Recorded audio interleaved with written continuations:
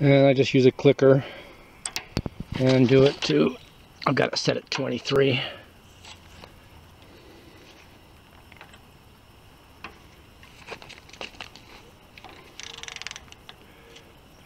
This isn't easy by one hand. Okay, then rotate it by hand again, because it's really, for everything to work properly, it wants to torque on the blade, tension on the blade.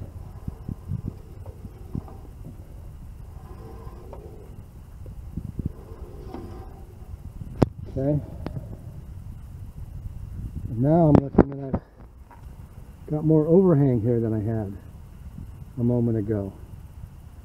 So these are the things you have to keep going over.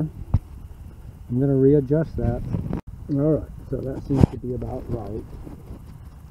And it probably happened because I didn't have the torque set on the blade. It's probably at like 10 pounds, not 25.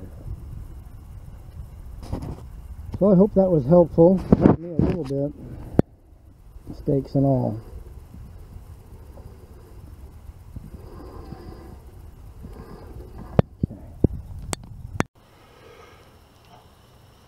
So this, I just have it, see, I can turn that by hand. Well, I'm going to have to correct that and snug it up because it tightened itself up and restricted the water flow, overheated the band, and then apparently that warped because I started getting these wavy cuts. So now I'm putting in a new blade, and this is about 10 thou on each side with a piece of paper, usually around 5.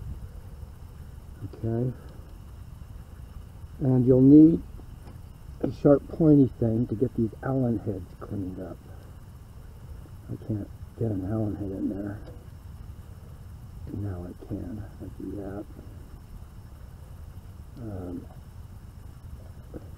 I'm using a torque wrench. I don't trust their 3-turn method because my definition of quote snug is different than Woodland's, and I broke 2 bands doing what I call snug, which is just taking the slack off, and then 3 hard turns, which has probably turned out to be around 35 pounds.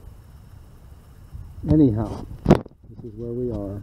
You'll need a sharp pointy thing to clear out these Allen heads,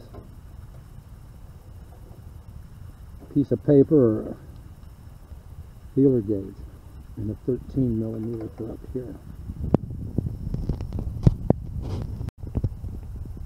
Okay, so I'll put a photograph at the end.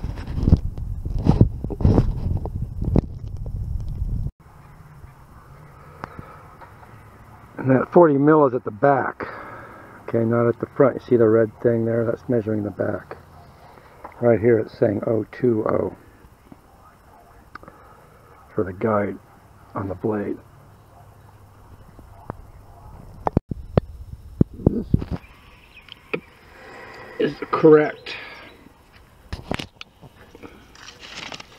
But over here, it's not. And I've rotated it a few times and it's not coming forward. So that's what we have to do right there. So the one on the left, it was already loose. So that wasn't my fault. We'll make an adjustment now.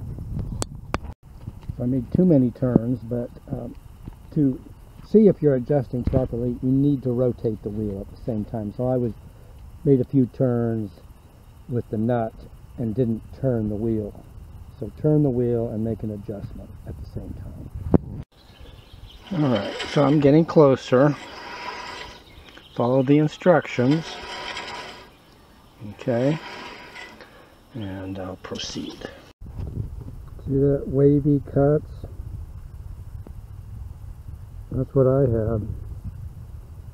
So I lost water flow, band overheats, that nut was loose, it controls this motion here, okay, this position.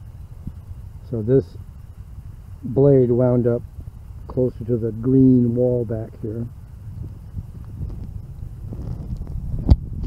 Whoop. Okay, so this I'm going to call good. So I'm going to adjust this to the one we just saw. As in seam. Not as in cut. So. Just saw that. I think that's from overheating because the band was stuck onto this surface for about an inch or so in one area. I'm guessing it was it. I had to sort of not pry but lift it off because it had a sticky relationship. So I think I'm going to have to replace that, but not today.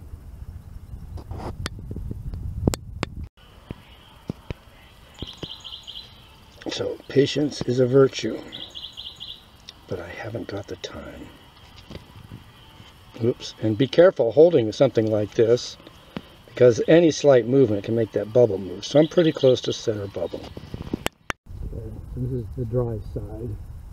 I had to adjust it as well. So it now matches this, and both to me now match the manual.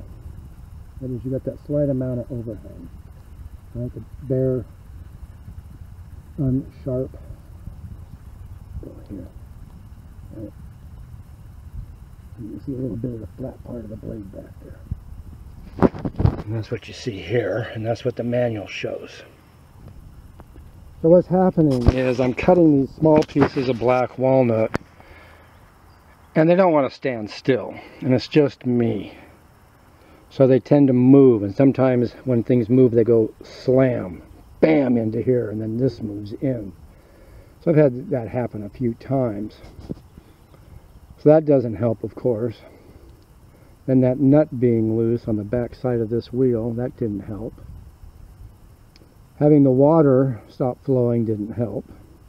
So hopefully we've got all of those repaired and we're ready to cut some wood. Yeah, what I mean by small pieces is something like that. So that was, I cut like 8 pieces off of this, but it was standing up, so I'm trying to go across here. Well, it doesn't want to work that way. I'm not going to get into how I got it done, but I won't be doing it again. And then you've got small pieces like this up here. Okay, now I'm going to try and, I'm not going to do that today, but I'm going to try and put small stuff on there, and I'm going to cut it, and it's going to want to dance around. So it's really a two-man job. I'm sure that's good flow. So I'll lock that into place. It won't be as loose as it was before. It rotated on its own just through the vibrations. You'll see as I turn it that it's much quieter now. Got all the little ups and downs out of these adjustments. So 20 in here, 40 on the back, which I'm not even going to bother with right now.